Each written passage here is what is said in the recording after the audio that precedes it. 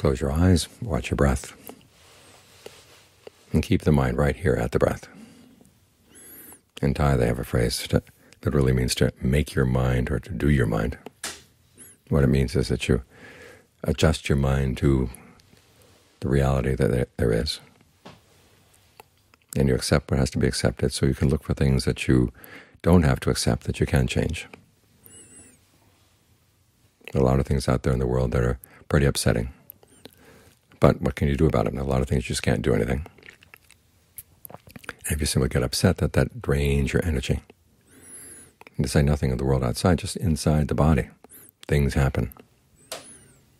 We get this body, and it seems to be doing nothing but getting bigger and stronger and bigger and stronger. Then it stops, and then it starts deteriorating.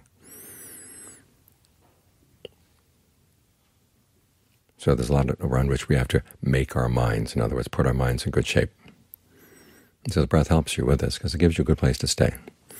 One of the best ways of developing endurance is to focus not on the things that are hard to endure, but on the areas where you still have a sense of well-being. And from that you can take your strength. So if the mind is in good shape, it's got a good place to stay. And it's a lot easier to deal with the things outside that are unpleasant, that we don't like, that are hard to accept, but that we do have to learn how to accept. This way we can keep focused on our goals. There is a problem that we many times have too many goals. We want this, we want that, we want everything to be just the way we want it to be. That's not the human world, though. The human world has all kinds of things, good and bad, mixed in it. Because after all, the fact that we're born in the human world means we have good karma and bad karma mixed together.